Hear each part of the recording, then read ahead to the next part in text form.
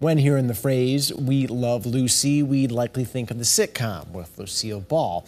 But this next report isn't about an American TV show. Lucy Larkins of Nevada was born with the genetic metabolic disorder NKH. The majority of patients die within the first week of life, and those who do survive suffer from severe mental and developmental delays. Doctors did not expect her to live past 6 months. Nevertheless, she just celebrated her 9th birthday.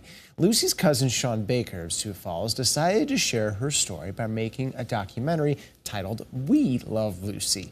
Keller Lantern ART spoke with Sean about creating it and his goal with telling Lucy's story. The now 18-year-old Sean Baker has had a love for film since his youth. I started doing more and more videos as I got older, and then I made money and then got new equipment and then made money and then got new equipment, and so here I am now, and I never really stopped enjoying the process. His latest project, a documentary detailing the life of his cousin Lucy, began in late 2021. The effort has wowed his aunt, Lucy's mother, Grace Larkins of Reno, Nevada. He's always put out amazing things. So somehow it came up, what if we did a documentary about Lucy? And I said, that would be a dream come true. And I was just amazed that he just took the steps just immediately and started planning and then flew out to Reno. And it's just one of the most extraordinary things that's ever happened in my life.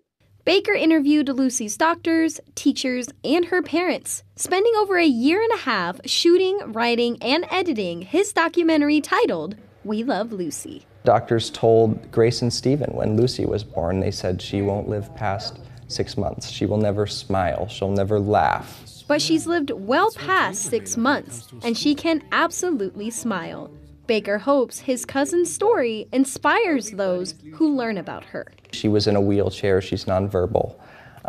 But, I mean, she speaks without speaking to you.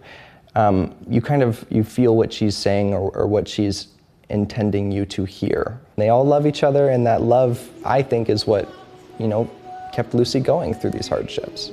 Baker has been accepted to Vancouver Film School in Canada, and he says he plans to continue using his films to tell impactful stories. In Sioux Falls, Renee Ortiz, KELOLAND News.